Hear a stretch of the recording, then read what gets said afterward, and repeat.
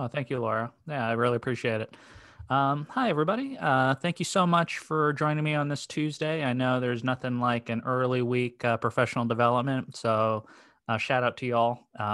Also, just as a heads up, we do have a little bit of a thunderstorm going on in the background of me, so you might be hearing just some different clashes and things like that. But yeah, let's go ahead and get started. Hopefully, let's see, Laura, can I share my screen?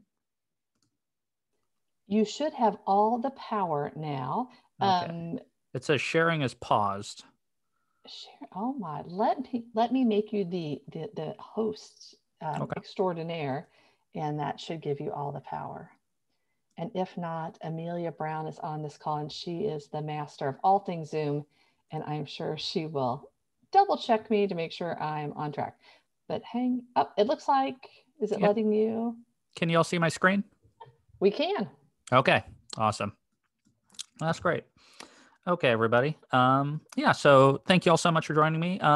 There's going to be a couple of links that pop up here. I'll be sure to drop them in the chat as well. And then also you have the option, if you have, let's say you have a smartphone, if you just open up your camera app and point it at the QR codes that'll be popping up throughout today's presentation, that'll bring you directly to whatever is linked there.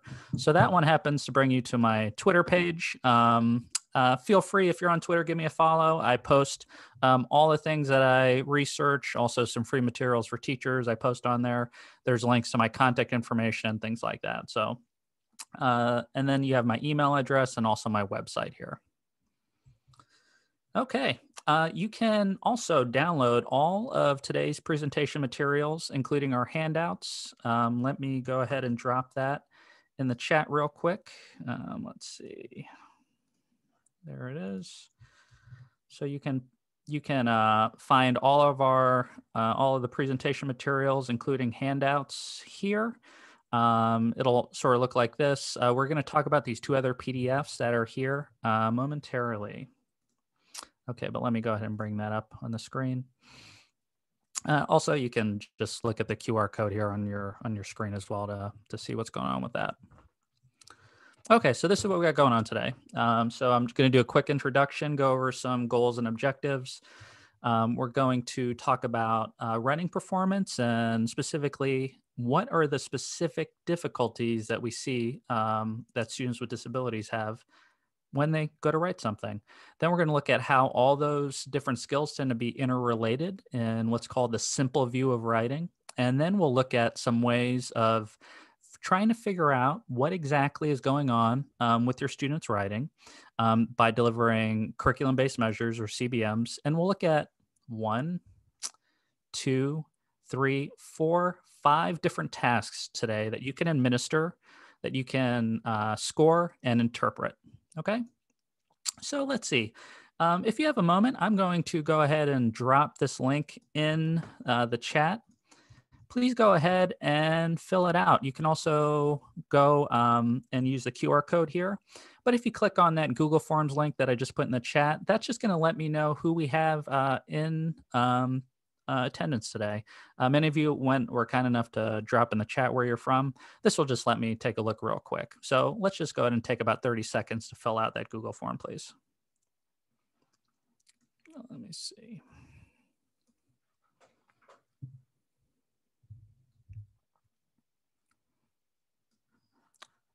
Okay.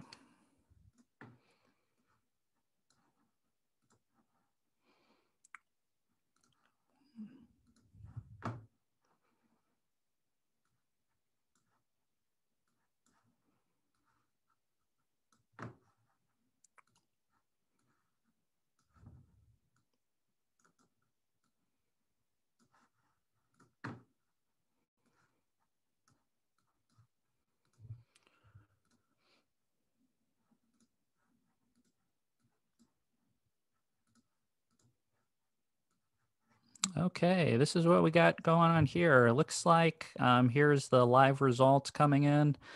I don't mean to give anybody PTSD from the election results at all, but this is sort of my big whiteboard. What's the name of that guy on CNN? John King. I'm not as handy with him on the whiteboard as he is. That guy's a maestro. But Looks like we have some administrators, special educators. Those are my people. And then looks like we have some service providers as well. Okay. All right. As a quick introduction to myself, so my name is Shawn Datchuk. I'm an assistant professor of special education here at the University of Iowa. Prior to here, so this is my 6th year here.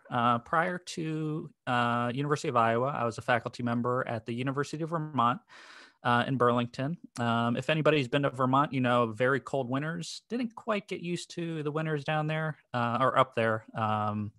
But before that, I got my PhD in special education from Penn State.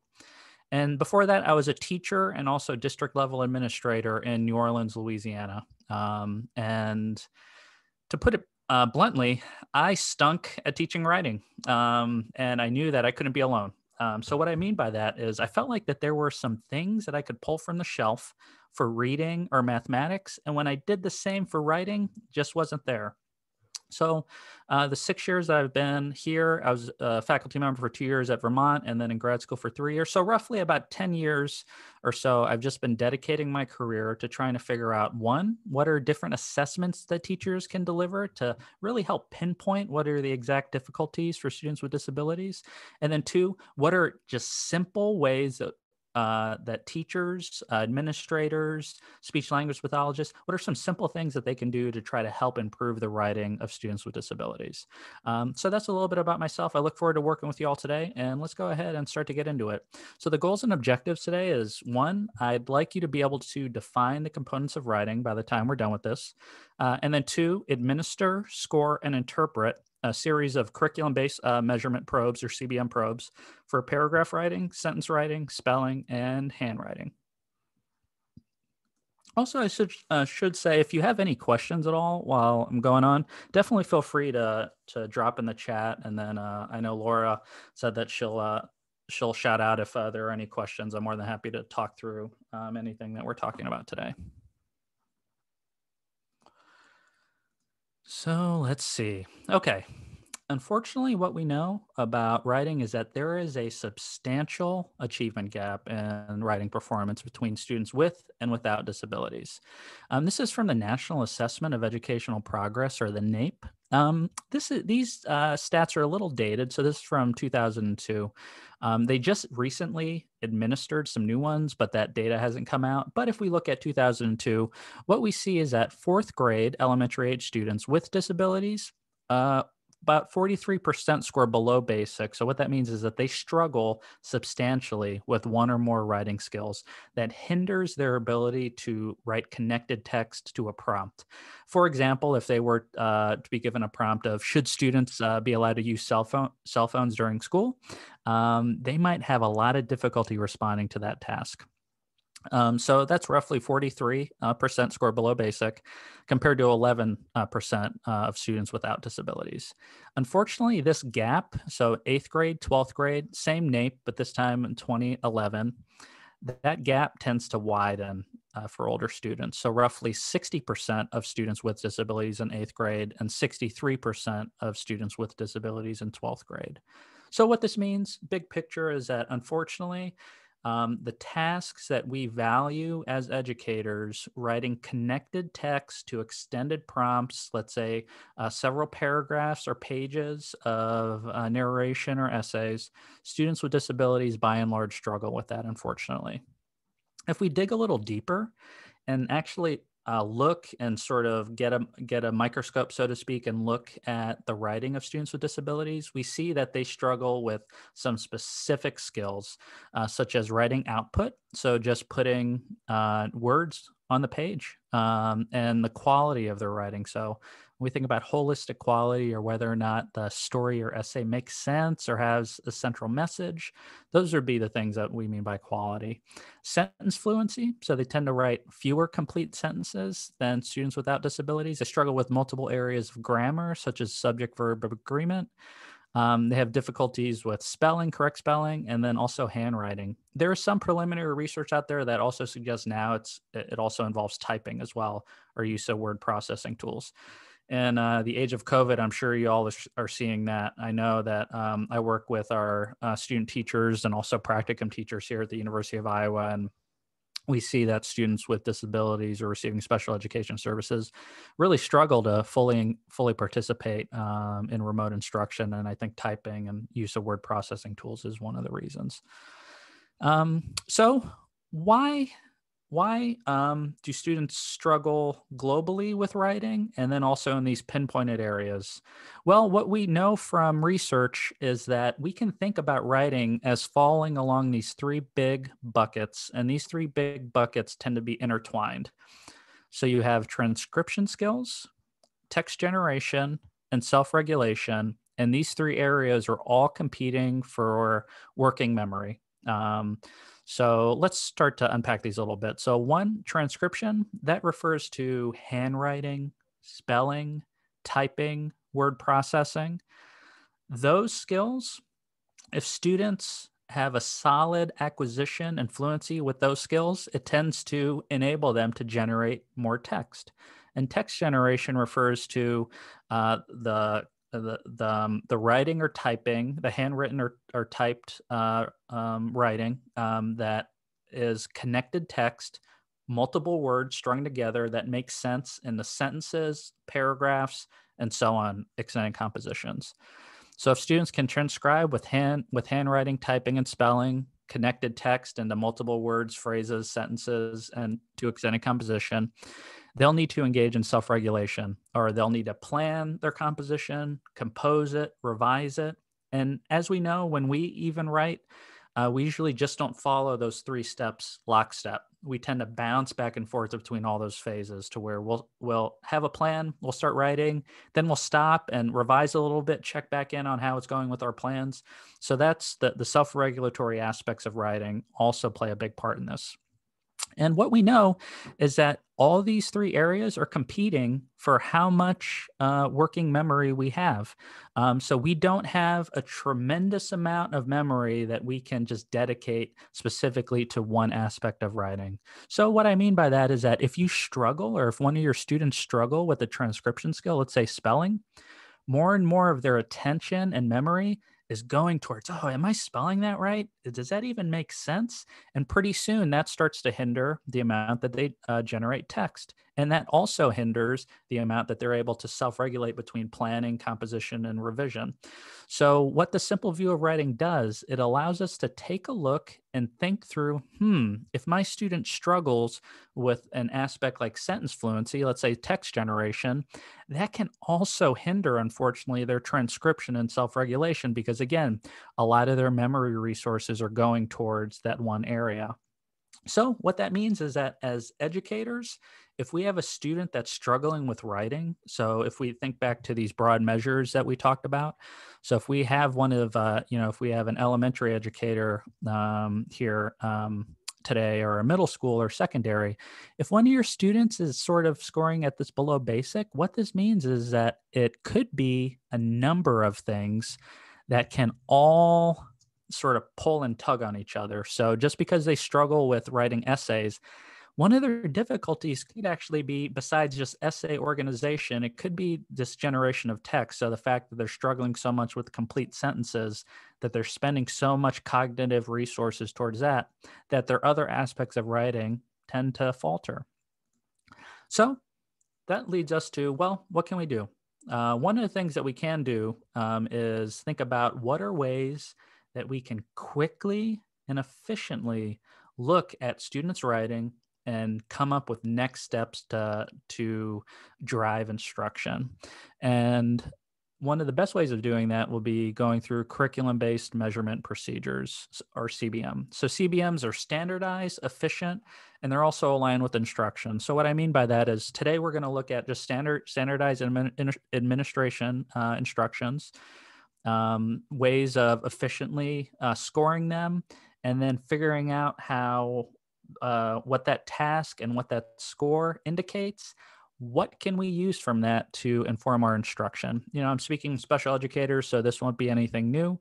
What I hope to provide to you today is just some more specifics and what's the latest research on how to administer, score, and interpret students' performance on CBM measures.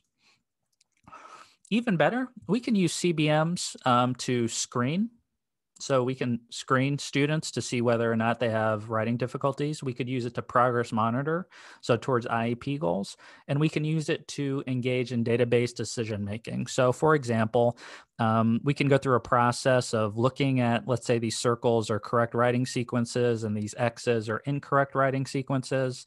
We can start to think about, okay, this is where they're at before instruction, and then let's see how they're doing once I try something new. Unfortunately, we just won't have enough time to go through all the intricacies of database decision making. There are some great online resources though, so I'm going to drop these in the chat real quick. So you have intensiveintervention.org. Hopefully, let's see. So that'll be one. Intensiveintervention.org is a free resource that provides all sorts of professional development materials. Highly recommend them. And the Early Writing Project, that one is pay, but we'll talk about that some more later. I think it's a worthwhile investment.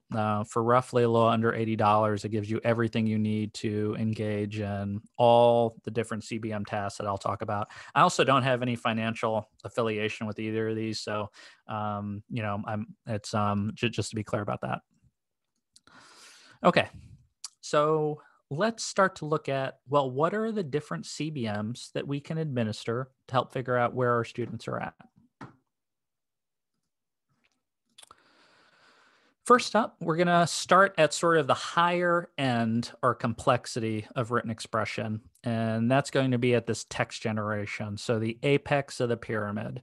And we're going to be looking at connected text. So these are for students that you have on your caseload, perhaps, that they're working on writing stories or essays, and you're a little bit concerned about whether or not they're stringing together grammatically correct phrases or sentences or paragraphs that make sense. So this would be the progress monitoring writing task to use. So the students need one, a CBM WE or CBM written expression probe. And so that's a story starter and lined paper, pen or pencil. It could also be typed. You need a stopwatch and you need some sort of quiet environment. There's a whole bunch of different story starters. If you look at if you look back at the Google folder that I shared with you, you're going to see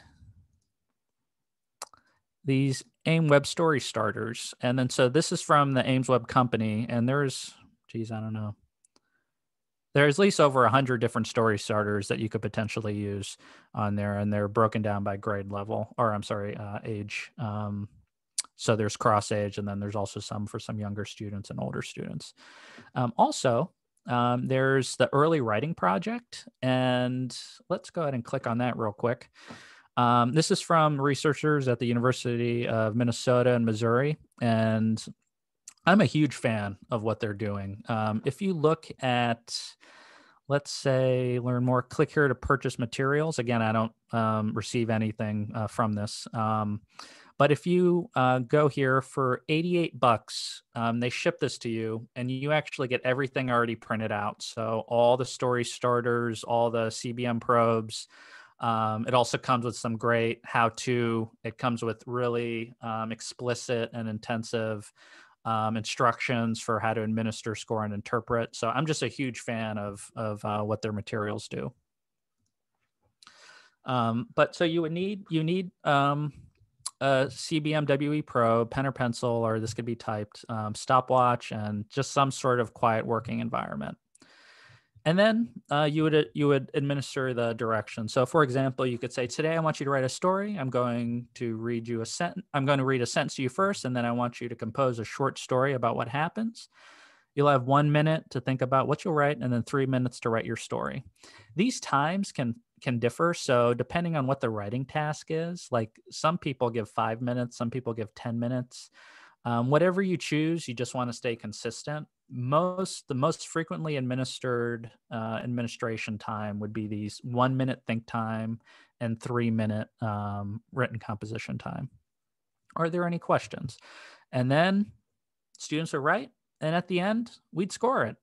And we're going to talk about 3 key metrics. So we have total words written, That's TWW. You have words spelled correctly, or WSC, and correct writing sequences, CWS. Sorry, I know special education can become sort of this alphabet soup, so I apologize if I say an acronym that I didn't define earlier. Just give me a shout out on the chat, and I'll be sure to clean it up. CWS is probably the best. It just has the best research behind it. But let's take a look at TWW and WSC real quick. So TWW, we could score what the students write for just total words written. And this is just how much students produce, regardless of whether it's appropriate or spelled correctly. So for example, you have Tom likes to play baseball.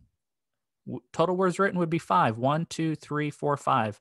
Even though this is spelled incorrectly, we would still count it. So this is just how much they're producing. What's their output? I've definitely had students to where they struggled to even engage in writing anything. So TWW, I'm sure you might have one of those students right now. So this is just a broad indicator on whether or not students are motivated or even just have some basic skills to put pen to paper or to type. So here would be another one. We are in school, or this is skull. We are in school. 1, 2, 3, 4. So total words written 4. Again, doesn't matter if it's spelled correctly, at least for total words written. And then we also have words spelled correctly, or WSC. And so this is just looking at spelling. So it's not looking at whether or not it even makes sense or whether it's grammatically correct. So for example, I ate, notice the 8 here doesn't really make sense. I ate bananas this morning. So I would still count 8 as spelled correctly, even though it doesn't make grammatical or semantic sense there. I'm pretty sure they meant 8 like ATE. We'd still count it correctly. So they get 1, 2, bananas is misspelled, so that wouldn't count. This and morning are spelled correctly. So that's 1, 2, 3, 4. And Sarah went to their, again, this isn't the right there. Sarah went to their house. 1, 2, 3, 4, 5. We would just count it correct because it's technically spelled correct. Might not be the right word they were looking for, but it's still spelled correct. Okay, so let's say we have this. This handwriting might look similar to maybe somebody you have on your caseload right now. But let's say, I'll read this out loud just so we're all on the same page. So Tom was sitting on the chair reading a book about the best haircuts because he wanted a new hairdo. Notice how that's spelled like honeydew, not necessarily hairdo. Rick was getting what he always gets because he does not like changing stuff up. He's just high and tight, sort of like me, just always the same haircut. And so let's go ahead and practice scoring that. So I'm going to go ahead and drop this in the chat.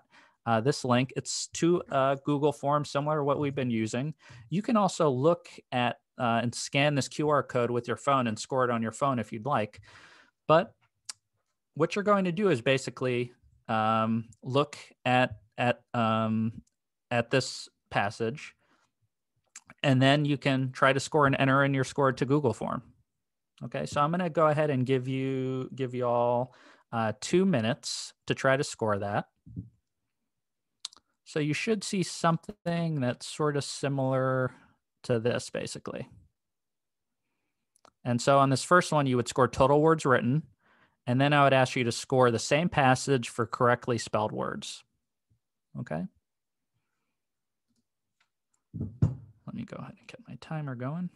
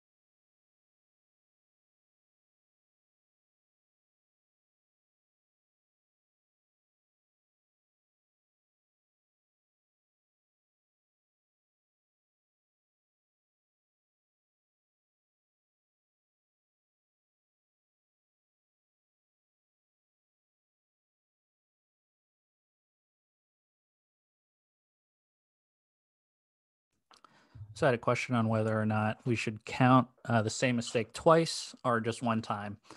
Uh, Technically speaking, the research rules suggest you count it twice. So you count each incorrect as many times as it happens. However, if you do decide to only count it once, that's fine. Just document your rule and keep it consistent across the probe. So that way, some students don't get it counted more than once, and then some students only get it counted once. So the key here is going to be just to keep it consistent.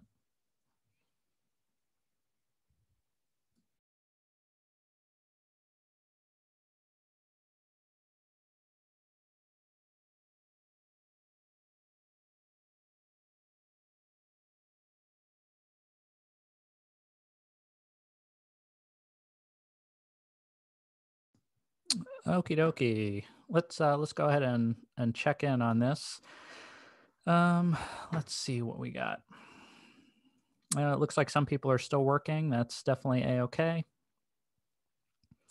Looks like we got, from total words written, looks like we got between 34 and 36 mostly. And for correctly spelled words, we got a range. So correctly spelled words, we have a bigger 29 to 34. I don't know about y'all, but seeing these numbers again, just coming off the election, is scaring me. It's just, I spent too much time in front of the TV, I think. But so, okay. I think the key here is that our scores are going to differ a little bit. So at least this is what I came up with. So for total words written, I have 36. And that's roughly about where people are at. So and that's what we see in the research as well. So for total words written, we usually get to around 90% agreement. We'll never get to 100% agreement. There's just student handwriting is what it is. So we're going to have sometimes where we're like, oh, I definitely see that. And some people are like, there's no way that's the word. And that's fine. Correctly spelled words, what I have is 34 if we count the two misspelled becauses. So here's a because, and then here's also another because. It would be 30 if we count because twice, and then also haircuts. Haircuts is technically supposed to be one word. But we could follow and just say, hey, this is just a correct spelled word of hair and then cuts. Same with hairdo. So hairdo is technically supposed to be one word of HAIRDO, but we could also just give them credit for these two words of this is just hair and do. In the end, it's not that big of a deal because our scores, as you can see, are roughly going to just be a couple off. And that's what we usually find is that when teachers score, that our scores are just going to be slightly different. We usually don't see anything way far off. If we're below that 90% or below 80%, then we probably need to tighten up our scoring a little bit. But by and large, it seems like we're about at the same place. Okay, so that was one. Thank you all so much for doing that. The next one that we're going to look at, so we looked at those two metrics, total words written, TWW, and correctly spelled words, or CSW. This next one, correct writing sequences, or CWS, tends to be the one with the strongest research support. So what I mean by that is if we look at students' CWS scores and correlate that with what their achievement on such things as year-end statewide assessments, or the NAEP, or Woodcock-Johnson writing fluency subtest, different measures like that with some solid research behind it. This one tends to be the strongest. So this tends to be the most sensitive.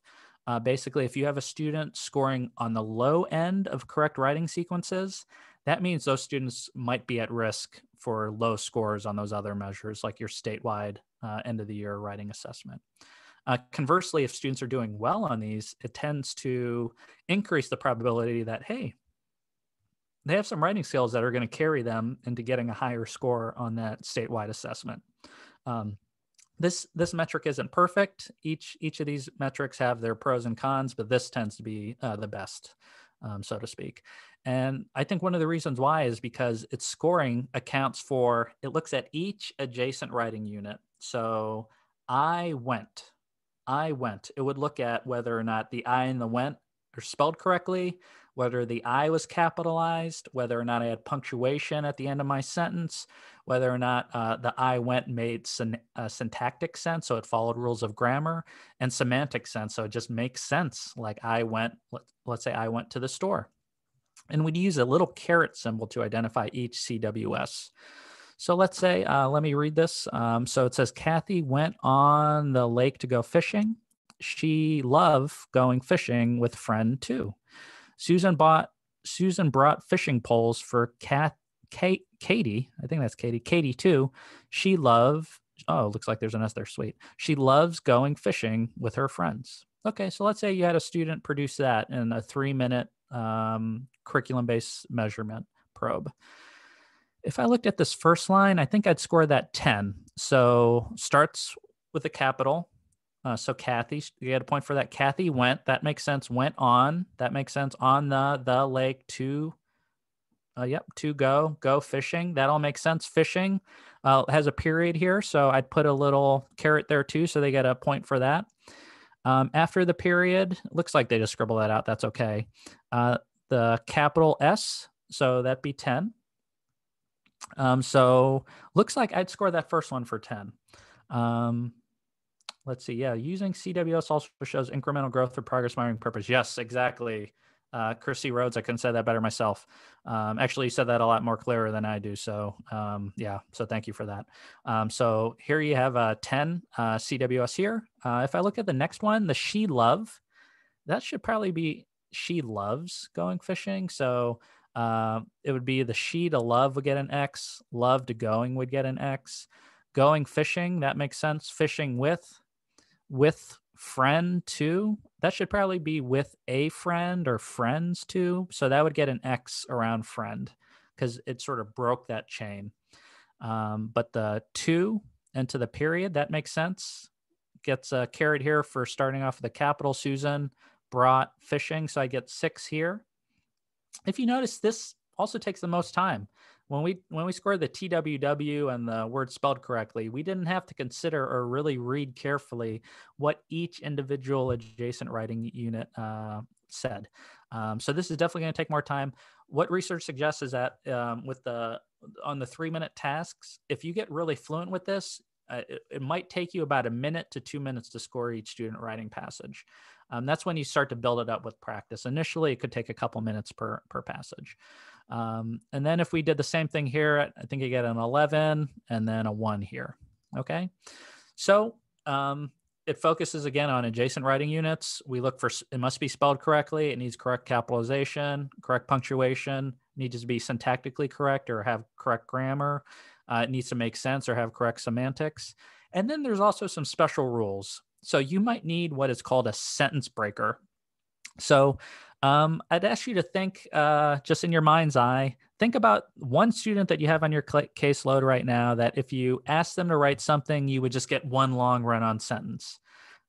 If you don't have one of those students, I just ask you to use your imagination. Perhaps you have one in the recent past. But if you have one long run-on sentence, it could be really difficult to figure out, do these grammar rules make sense? Like, should this be Susan is going to the store, or is the Robin or Kanisha they mentioned in the, whatever, a couple lines above, are they going to the store too? So should this be are instead of is? Anyway, it could get very confusing. So in which case you might have to add in sentence breakers, or basically you insert missing punctuation in there, and then you just basically count that as an error. So just with your best attempt, you say, okay, this looks like this could be a compound sentence, so I put a period there. And this looks like this could be a compound sentence, so I put a period there. That could make some of the scoring a little easier. But if you do decide to do that, so like, for example, here, if you had this writing passage of, it was Summer and Jamie, Smitty and Harriet were outside listening to music. Jamie used the hula hoop, Smitty danced, and Harriet stood on a chair and blew bubbles. It was a lot of fun until the storm came. So originally this was just all one long run-on sentence. So you could decide, okay, just to make this help this make sense, I'm going to insert just an X here, and X here, and give them credit for some compound sentences. But to help clarify what some of the grammar issues are, I'm just going to stick these here. If you do decide to use this, you just got to establish some rules and stay consistent. There isn't a whole lot of solid research to suggest on where the sentence breaker should go or anything like that. I would tend to give them more credit than not. So give them credit for like a compound sentence rather than like short, simple sentences. But yeah, so let's go ahead and practice that a little bit. So again, I'm going to go ahead and drop this Google form in the chat. And you can also click on this QR code. So I'll just give you a minute to open that up, or a couple seconds to open that up if you want to open up the QR code with your phone or open up the Google form on your computer.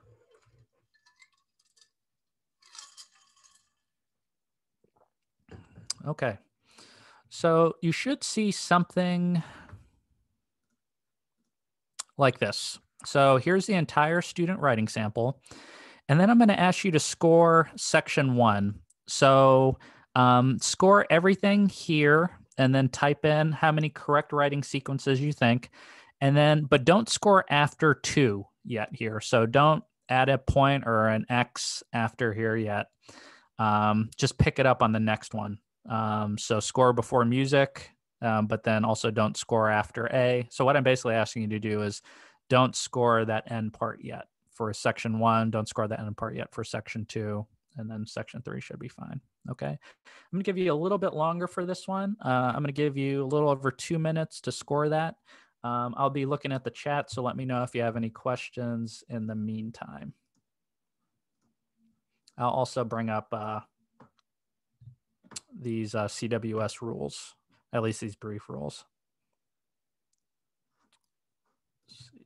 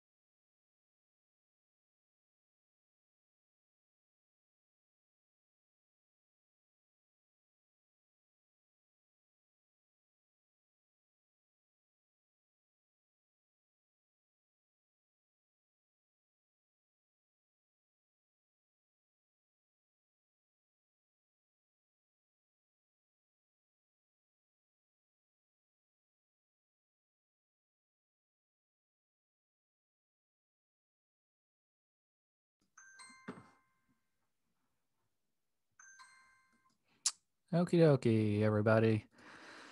Looks like we got some scores coming in.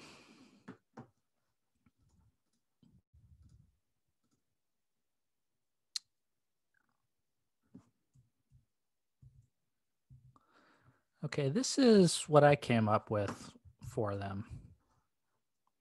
There's no one right answer. On this first one, I came up with 11 for this first section. So one, it, I start off with a capital. So at the beginning, so I'd start off with one here. It was summer, and Janice. Oh, looks like they had a punctuation mark here. Smitty and Harriet were outside, and then I put the X's around listening because that was misspelled. So 1, 2, 3, 4, 5, 6, 7, 8, 9, 10, 11. So I gave them a point here around the comma between Janice and Smitty. I gave them that point. Uh-oh. Looks like a little unclear on where to type in the score. Hopefully, yeah, sorry. I know it can be a little difficult on administering some of these online, but let's take a look. So at least for, oops, that's not the one. There you go. So at least for here, for section 1, you would type in your answer right over here. Section 2, type in your answer right here. Section 3 would be right here. So unfortunately, I wish I had the ability to have you actually click in like carets in between each word, but just didn't have that. So you would have to probably have a, I don't know, maybe something to write down, or maybe like a Word doc open to help score this. Looks like I had some questions here. Let's see. Do you not give points for capitalization of names? Yeah, I would. So at least for right between the and Janice, I would give a capital here. And then I'd give a point for, I'd give a point for Janice, but it would still just be between and Janice would just count as 1 point. So they wouldn't get another point for it being a capital, it'd just be for one here.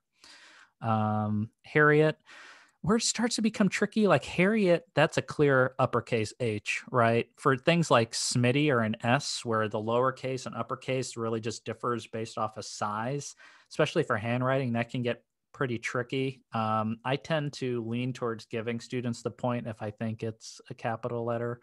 But whatever you decide, you just need to stay consistent with that.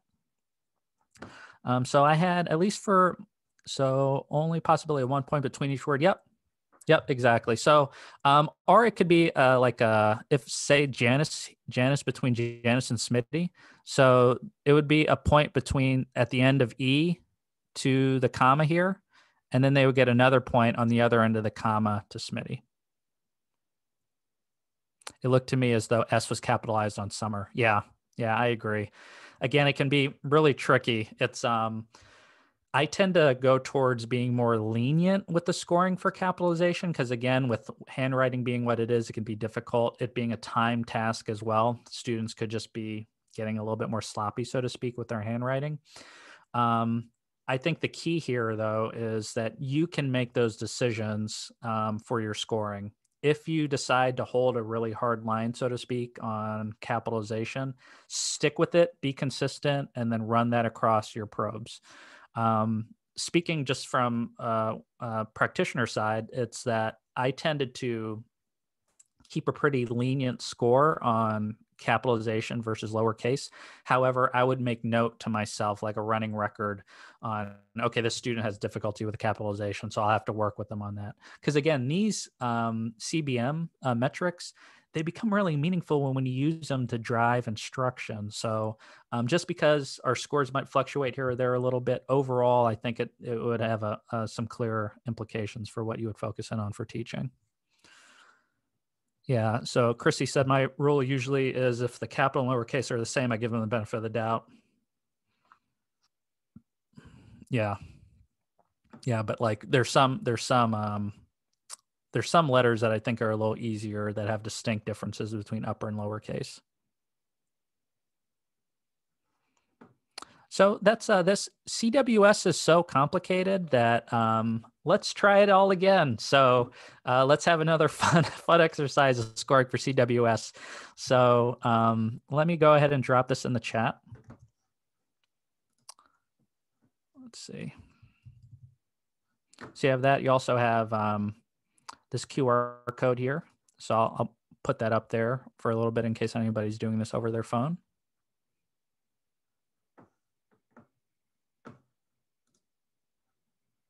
And you should see something that looks like this. So you have this entire writing sample. Janice was using the hula hoop while Smitty was dancing to the music.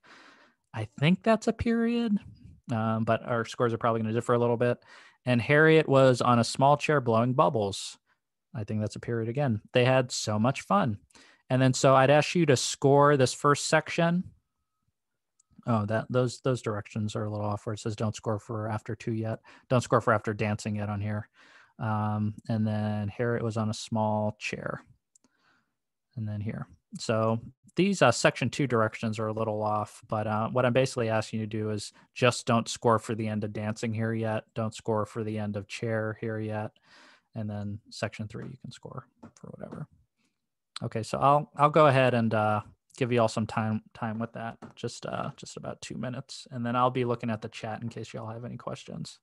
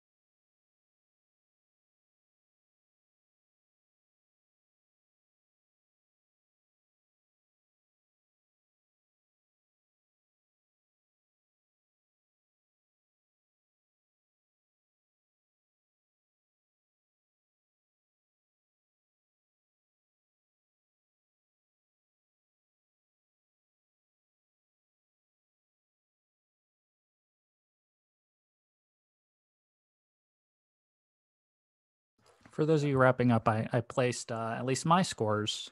Again, our scores can differ a little bit. That's definitely okay. What we tend to find is that for CWS, we tend to get a little bit lower agreement than total words written, but we tend to try to get above 80% agreement. Looks like for section 1, the majority of people scored 9, plus or minus 1 or 2. That's okay. For the second section, 11, most people scored 10, plus or minus 1 or 2. That's okay. And section 3, most people scored 8, plus or minus 1. So that's okay too. So what we're going to see is that for correct writing sequences, as you can tell, it takes more time. Our scores are going to fluctuate a little bit. But if we did this right, if we just did some more practice, I'm confident that we would get to roughly 80 to 100% agreement across different practice probes. And that's what we find. Okay, so if you decide, research recommendation is to use CWS. So you can use total words written and correctly spelled words. That's completely fine, particularly if you have some students whose spelling is an issue or just generating writing output. Those other 2 measures are completely fine. If you want something that has a little bit more bang for the buck, so to speak, CWS, since it looks at really everything, spelling, legibility of your handwriting, grammar and usage, semantics.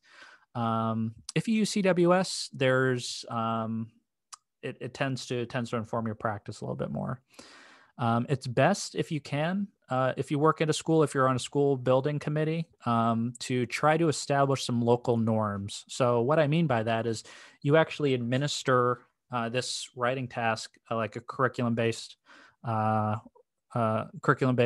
measurement of written expression, or CBMWE, and you administer to as many kids as you can in your school or your class, and then you start to rank them. Rank the scores in the percentiles of like 10th percentile, 25th, 50th, 75th, 90th. Or you could also use national norms. The national norms might not fit exactly what's going on in your school, so they could be slightly lower than what's in your school or slightly higher. As special educators, you probably want to know, what level does my student need to reach that's going to allow them to keep pace with their peers in the general education classroom? So that's a great question to ask yourself. If that's what you want to answer, you probably need some sort of data from the general education classroom. So that's why local norms tend to be the best. But here are some, these are from AimsWeb. So here's first grade, second grade, third grade, fourth grade. Here's the percentile. So let's say you have a third grader, 50th percentile. So on average, a third grader, let's see, we're a little bit past the fall, we're at the winter. On that 3-minute CBMWE, roughly, on average, students will score 24 correct writing sequences. Okay, and then fourth grade, also have fifth, sixth, seventh, and eighth. So there's some good research behind these national norms, so that they're a part of the PowerPoint that's posted on the Google Drive. But yeah, so you could compare your students' writing performance to where they would roughly fall in relation to their grade level. Okay, so that's the one writing task. We're going to switch gears a little bit and look at CBM PW, our curriculum-based measurement picture word. And this tends to be slightly less complex, to where CBMWE was for paragraph level and above.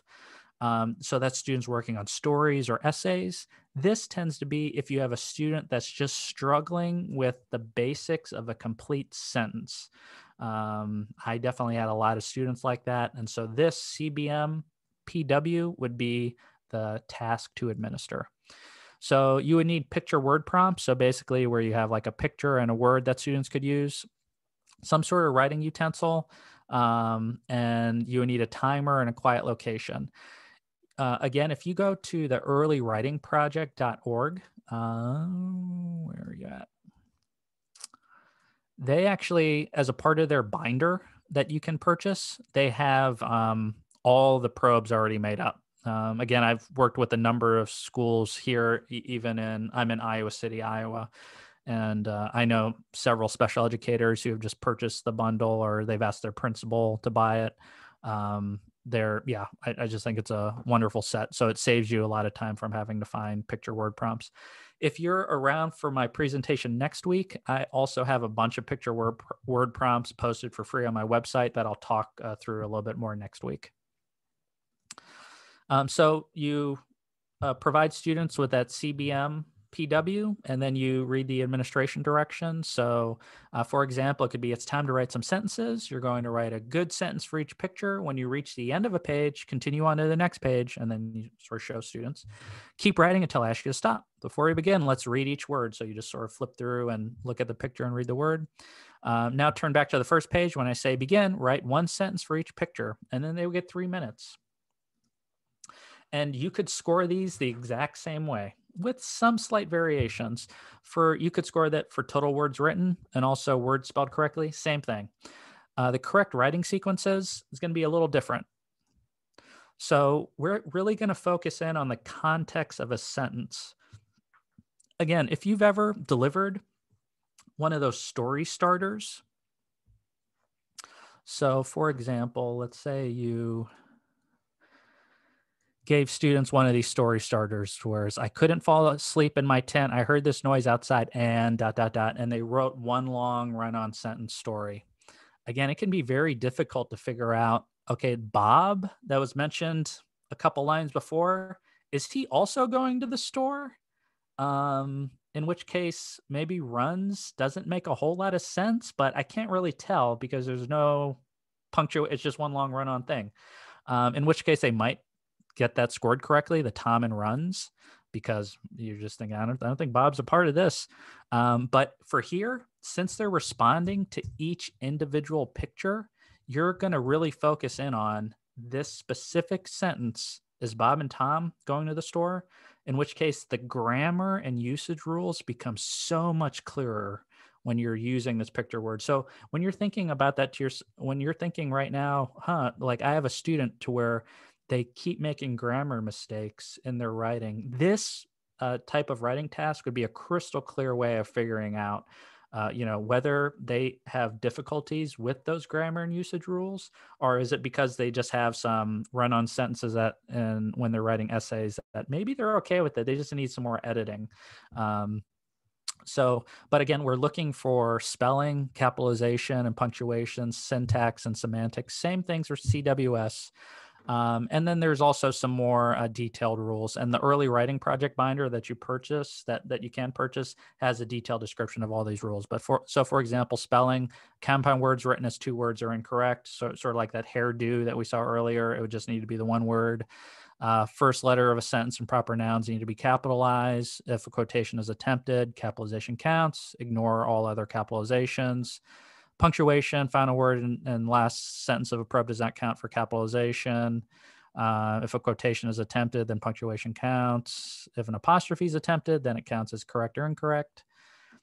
Slang or colloquialisms are counted as incorrect. And here's one of the important things is that word prompts do not need to be included. So what I mean by that is just because this word is horse over here, they don't necessarily have to use that word horse. They could just say he jumped into the sky and that would be fine. They don't have to use the word horse. So there's no points attached to using that word prompt. So here would be an example. So let's say if the student saw this and they wrote, the man eats a hot dog, that would be an incorrect to start because you need to start off a sentence with a capital letter. The man makes sense. Man eats a hot dog. And they also get in between the G and the period as a point because they get a point for that period. Let's say they saw this and said the moon are funny. Again, we're looking at the sentence, so it needs to be the moon is funny for it to be grammatically correct here. And so let's take a look at these. Let's practice scoring. I have these 4 on here. So what I'm going to do is drop this Google form in the chat, or you could use the QR code here. I'll go ahead and keep this up here for a couple seconds while y'all open that form up.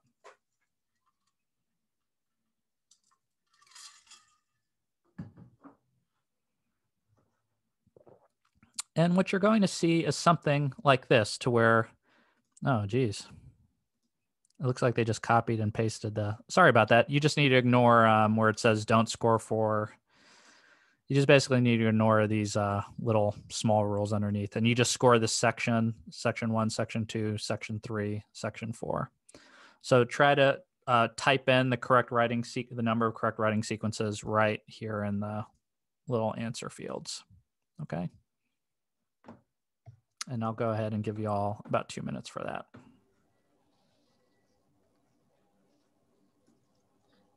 Shawn, do you mind checking? That didn't pop up in my chat, this last one. The rest of them all have. Oh, yeah, I'm sorry. That's okay. Looks like I sent it to one person. Let me see. Thanks. Was that Laura? Let's see. Yes. Okay. I see it now. Thank you. Sorry. Thank you.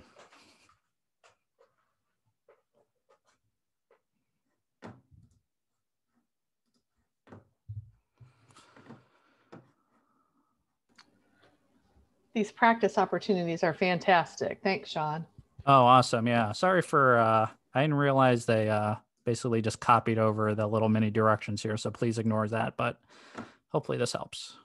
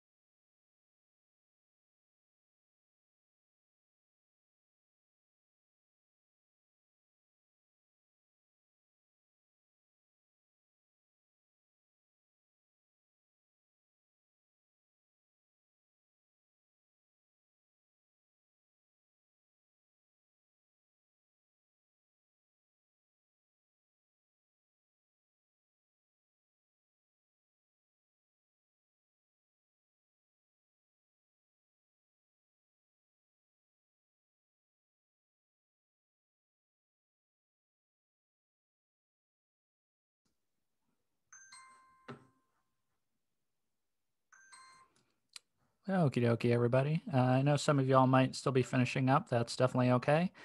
Here's what I have for some of these. So this first one, I had a 3. So Simon draws A, and then I put a X around picture. I have seen some people go ahead and give the student credit for having a period there, and just sort of tossed on a point. That's okay if you did that. Our scores will only differ by 1.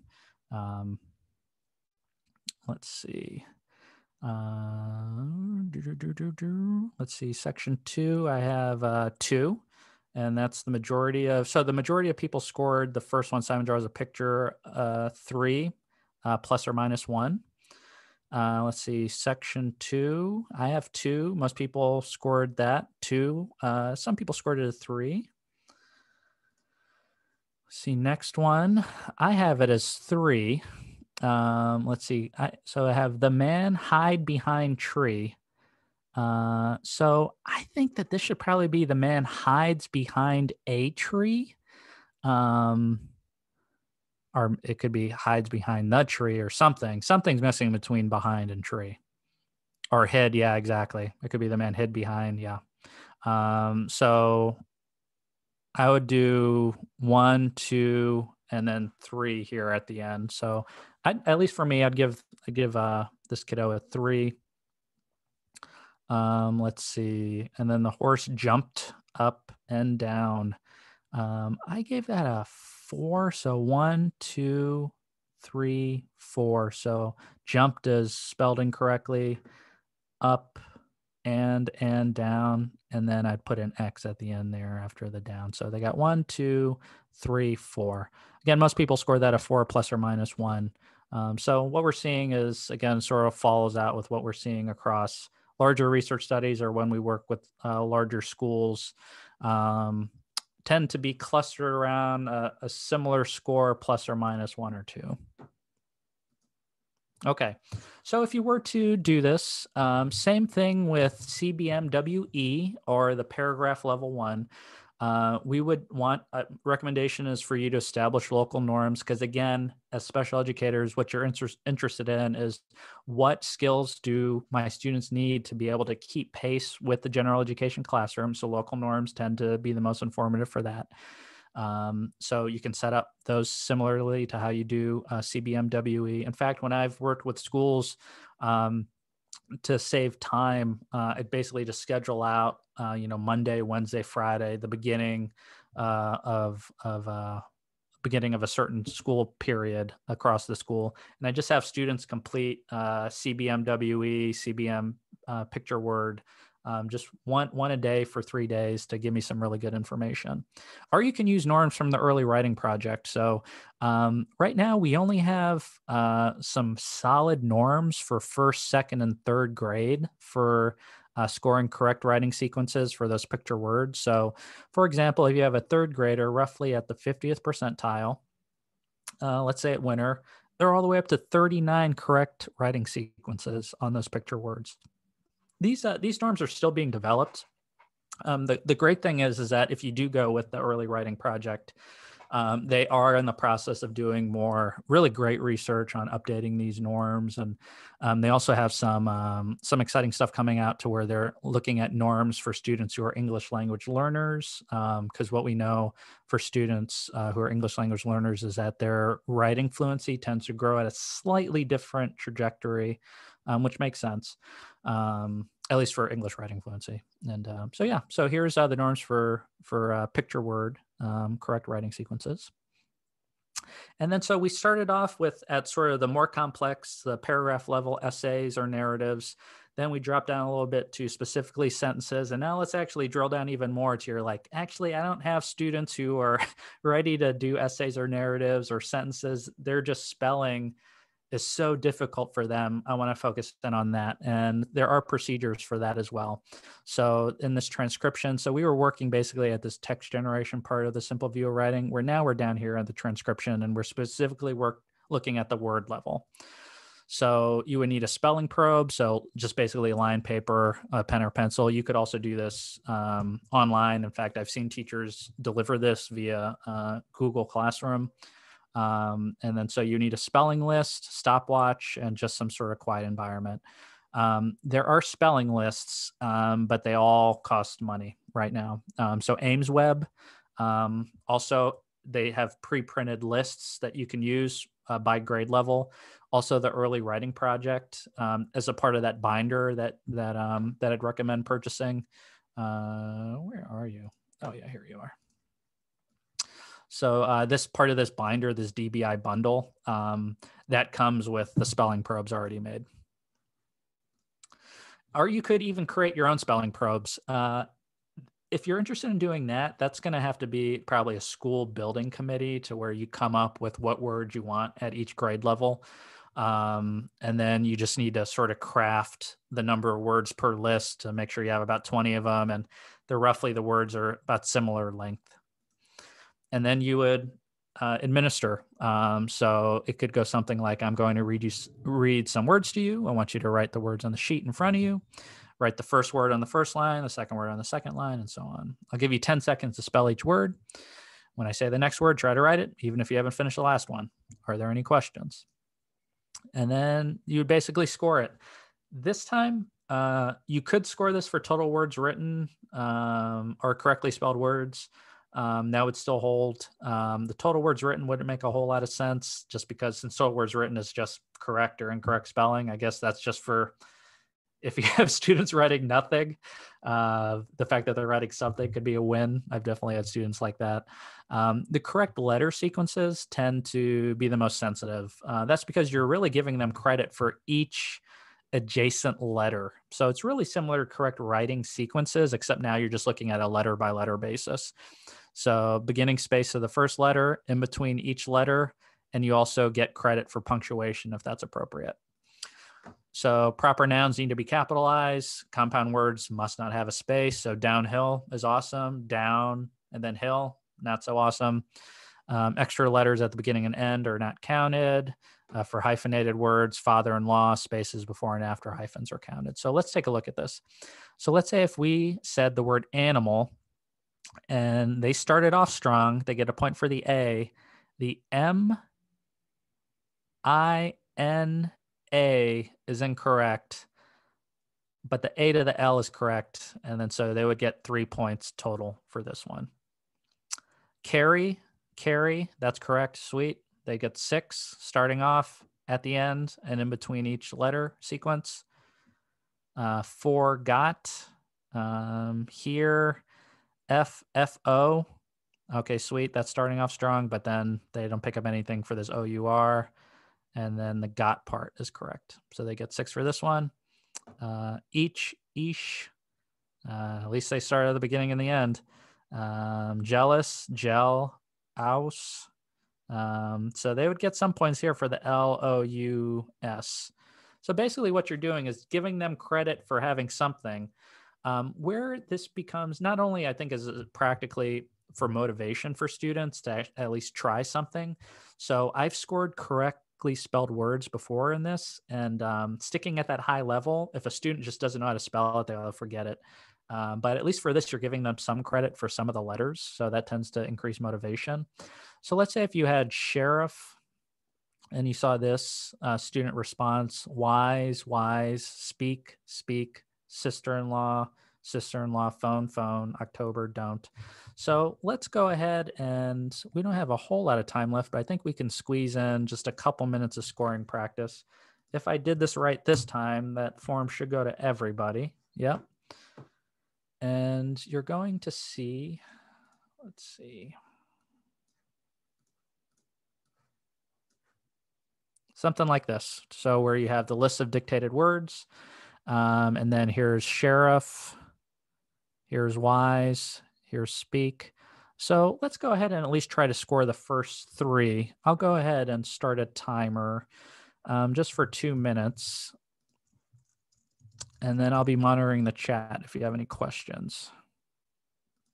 So again, we're looking at correct letter sequences. So they start off with a point off the bat if they have the correct letter up front, and I'll put these examples up here just to give you a little bit of guidance.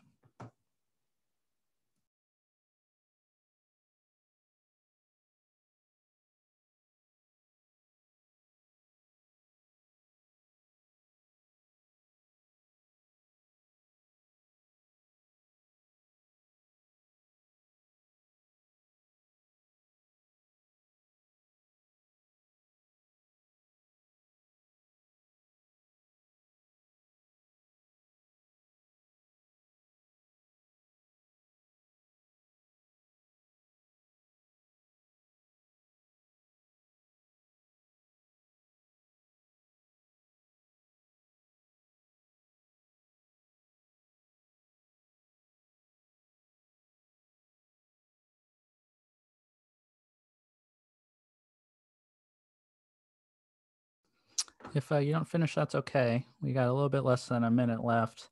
Thanks so much for hanging in there with me with all the Google Forms. I know there's nothing quite like teaching all day and then coming to a PD where you're working. So thank you all so much for practicing these with me. The practice is fantastic. So we appreciate the opportunity. Oh, that's good.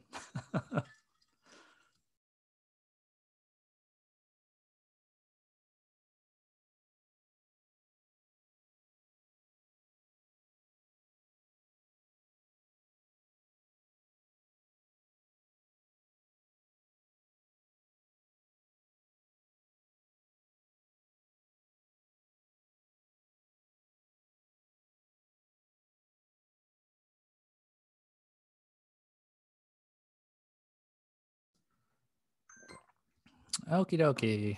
All right. Excuse me, everybody. Okay. I got some chats from some of y'all where it's dismissal time. So best of luck with dismissal time. Sorry. I know that could be sort of a hectic time. So especially now with the age of COVID. So stay safe out there. Let's see. Okay, so at least this is what I came up with. So for sheriff, I have starting off with a S, between the S and the H, the E, the R, and then they missed some of this, and then I gave them a point here for the end. F. Wise, they basically got everything except that S. Same with speak, they're missing that A. Sister-in-law, they're missing the one hyphen, but they basically got everything else. Phone, same thing, just missing that PH, but they got everything else. October, and then don't, they're missing that that apostrophe, but they got everything else there. Okay. So similar, it's again recommendation to establish some local norms, but you can also use national norms. So these are from AimsWeb. I have from 1st through 8th grade. So for example, let's say you have a 3rd grader at the 50th percentile in the winter, they would be 94 correct letter sequences roughly is what we're looking at. Okay, so that's CBM spelling, and that brings us to our last one, and then we'll have a little bit of time for questions, and I could be on here if you have any questions. Let's see, would October be 7 or 8? That's a good question. Let's see, so I have 1, 2, 3, 4, 5, 6, 7. Oh, and then looks like I forgot to add on one at the end there. So there should be one more here. So that'd be 1, 2, 3, 4, 5, 6, 7, 8. Good catch. Looks like some of these just got shifted over, but good catch. This is, I know I'm dealing with some teachers. This is good. Okay, so let's see. So that'd be correct letter sequences. And then that brings us to the last one, which would be copy and alphabet tasks for handwriting.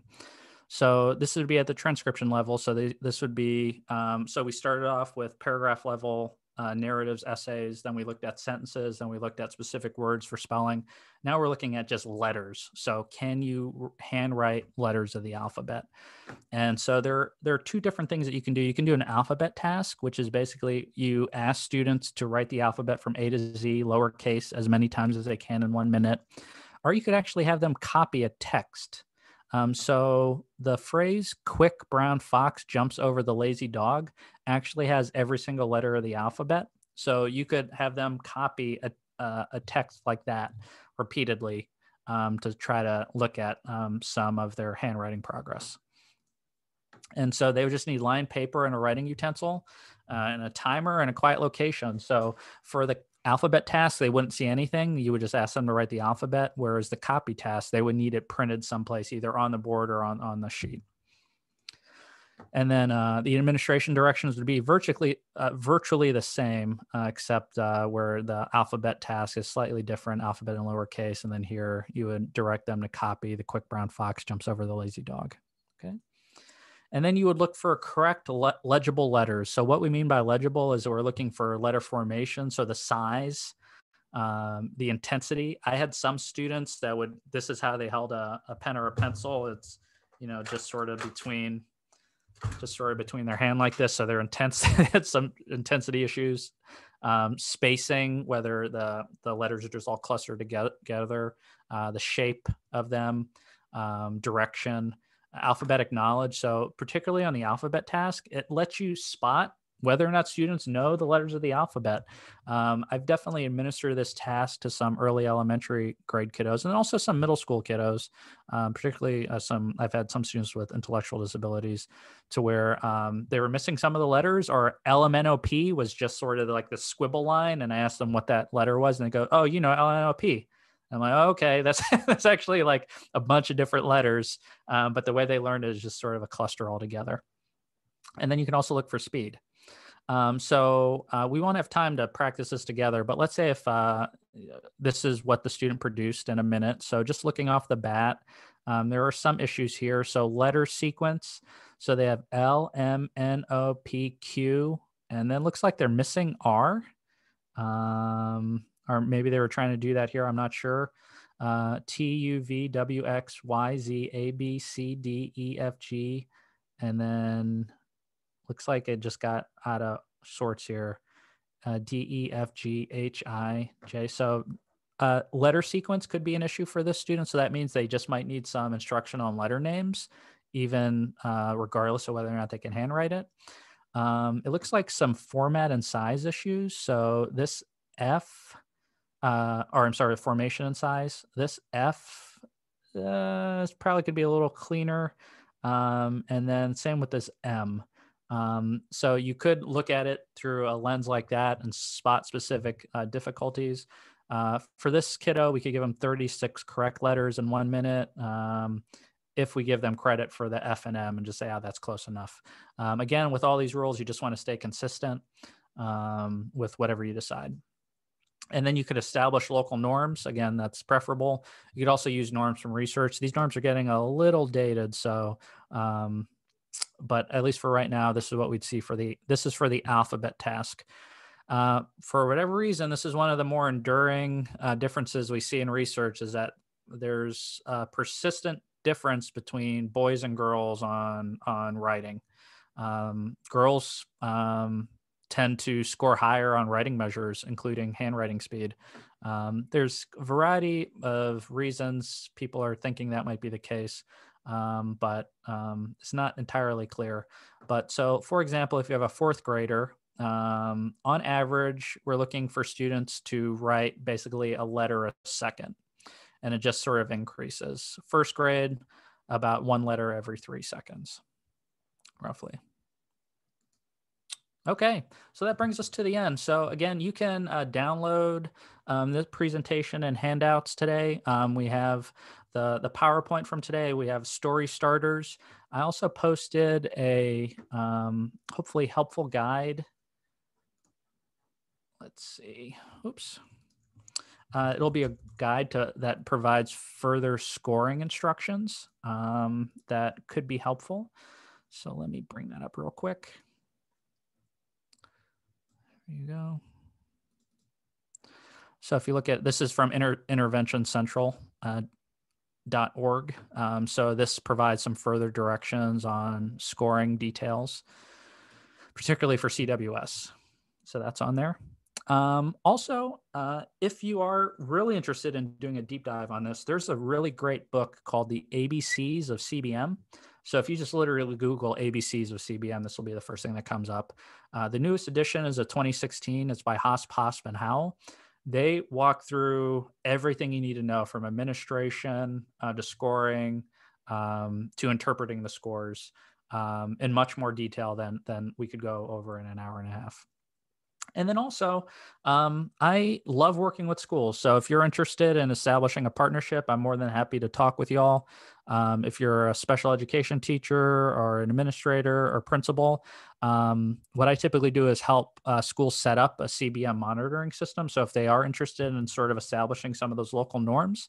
And lately I'm getting into typed. So using these same measures, but also assessing students to do it via typing, particularly during this time of remote instruction. That's been a greater emphasis. And then also feel free to contact me. All my contact information is on my Twitter. There's my email address. And then we have a couple more minutes, so I'm more than happy to stay on here for a couple minutes if you have any individual questions. But if not, I loved working with you all, and I'm presenting next week, and that one is the sister presentation of this, to where I look at if a student is struggling, let's say on the CBM-WE, what's an intervention you can try? If they're struggling on the CBM picture word at the sentence level, what's an intervention you can try? So I have that coming on next week. But thank you all so much. Thank you so much, Shawn. In the chat, I have linked the form for the PD certificate if you'd like to fill that out. And Amelia, thank you for reminding everybody we're offering the session again in February. If you haven't already registered for the 17th, I put that link in the chat. And Shawn, we just can't thank you enough. All the examples and then the practice opportunities were super helpful. So we appreciate it immensely.